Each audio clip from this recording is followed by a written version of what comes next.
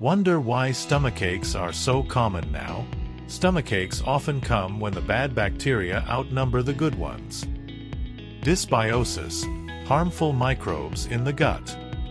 Inflammatory intestines, IBS, IBD leads to chronic stomach issues. Gastritis, inflammation of the stomach lining causes pain. When bad bacteria increase, they cause fermentation and putrefaction, leading to bloating and inflammation, resulting in pain and stomachache. 15 to 25 years ago, stomach pain was mostly acute. Today, our diet and poor lifestyle disrupt our gut health. Chemicals in food, antibiotics, hybrid foods, and gluten are harming our microbiome diversity. Less intake of fermented foods and more junk food are making things worse.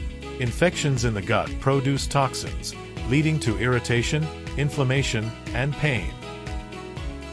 To address stomachaches, fix your gut by removing inflammatory foods and include probiotic foods in your diet. Improve the gut's digestive enzymes and take probiotics and/or supplements.